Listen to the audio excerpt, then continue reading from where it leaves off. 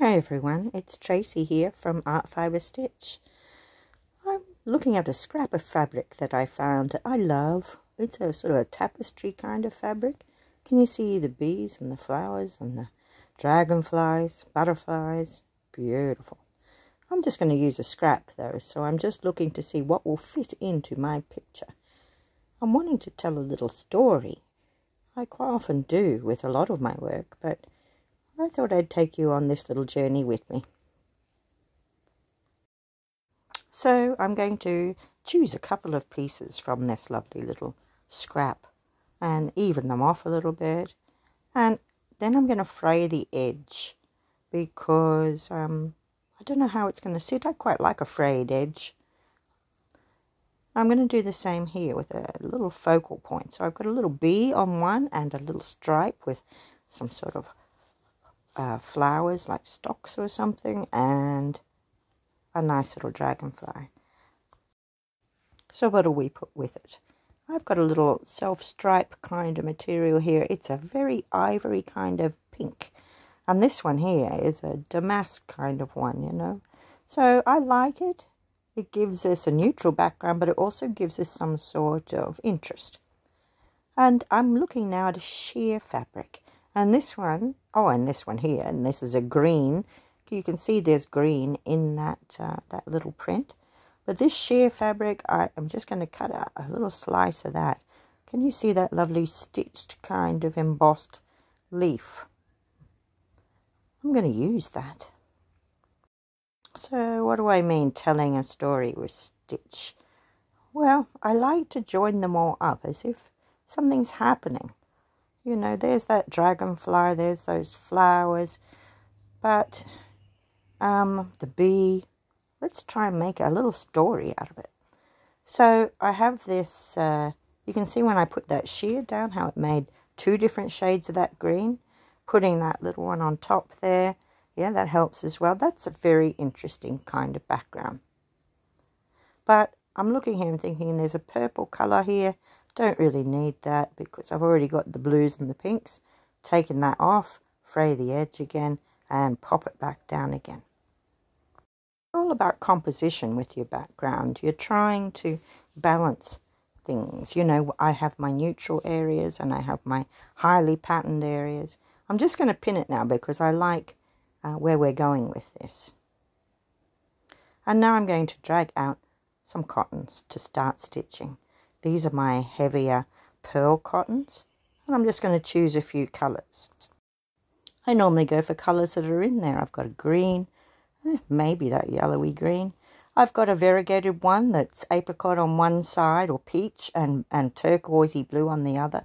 I've got some pink, like those flowers, maybe that lighter one.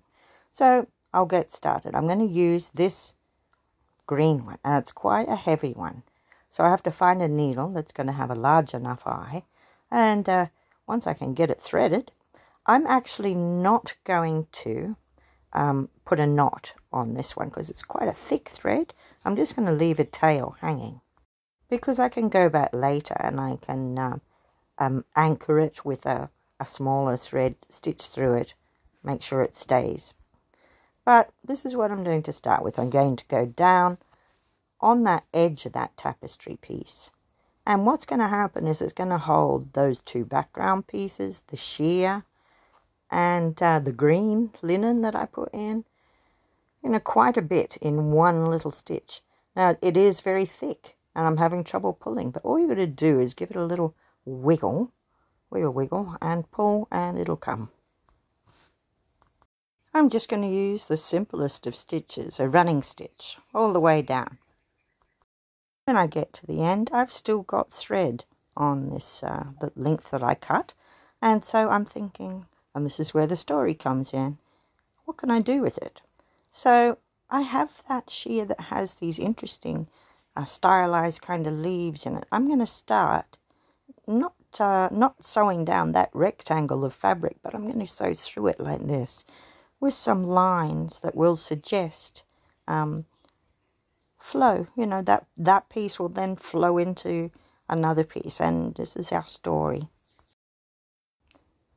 Once I get to this point, I've still got thread, so I'm going to go back up again like I did. You can see it there. You can see how I followed the line, or outside the line of those lovely leaves and stitches, and how it's joined it all up. So I went down there and then back up like that. You know, I think this is really nice.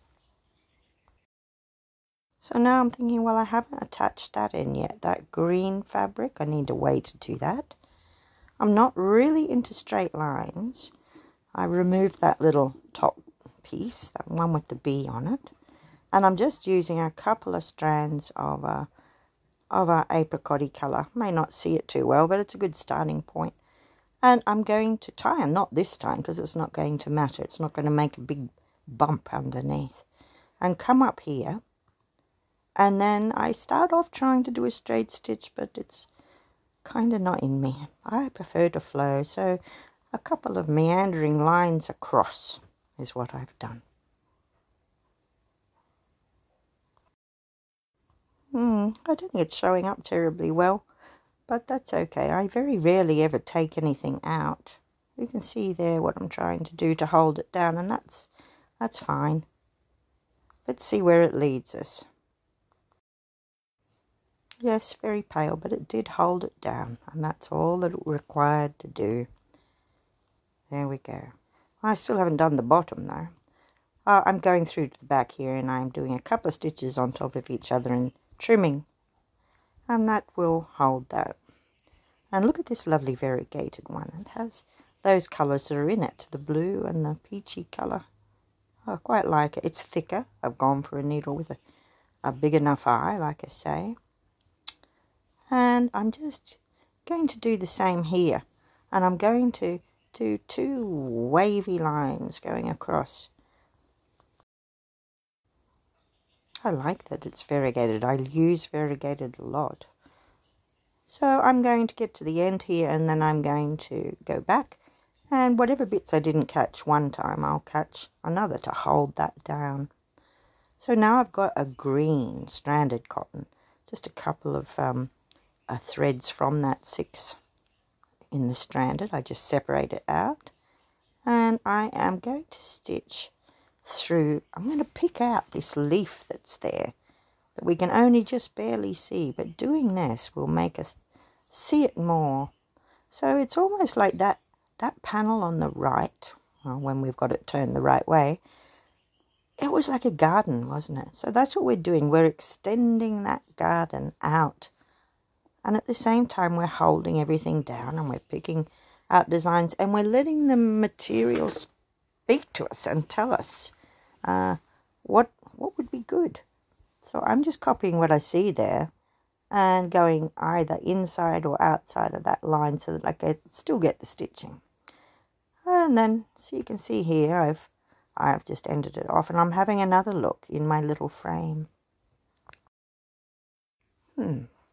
A good start, but now I'm thinking I need the edge of that sheer held down. I'm not going to go fancy, and as I don't know what I want yet, I'm just going to use a matching cotton. 2 strands again of the stranded cotton, just a running stitch all the way down to hold that flat. And then I think pretty well we're there. We're ready for just decorating. And I don't think it'll take much. But you can see this lovely flower. It doesn't quite stand up enough. I thought here's a good opportunity to do a French knot and a little cluster here and there, and maybe poke it out over top of the edge of that tapestry fabric and into our blank space. That helps join it all up. And if you haven't seen me do one of these before, it's needle up, and then it's around your needle 2 or 3 times, whatever you like, and then here we go, around the needle and back in again, very close to where you came up, virtually at the same spot. But if you do the exact same spot, it'll just pop through and you'll lose it. So let's have a look at how well that worked. Can you see we've extended that flower out into our blank space? We've still got leaves and things in the background, just like we had on the tapestry piece. And now just a last couple of finishing touches. I think I would like to perk up that dragonfly. So I've grabbed a really shiny, beautiful thread, and I use it to just pick out some areas on that wing. So from the body there, I'm just going to do some long stitches out, just to bring that, like the veins that are on that dragonfly. You know, I'm just following what's there, remember? So it's already there. A couple of stitches like that, and then going around the whole thing, the whole wing. We'll pick it out. There it is there, and that's a lovely view of it. Doesn't it look pretty? Alright, but I did decide as well to go over and do the same treatment on the bee. Let's have a look at the bee. I did some gold thread, and then I went around the outside in black. That helped make it stand out, and see how it went outside the little square into the background. That's what I mean. It's like we have this story that we're telling. This little bee that we put out on one side is now looking like, oh, I fancy going over there into that garden.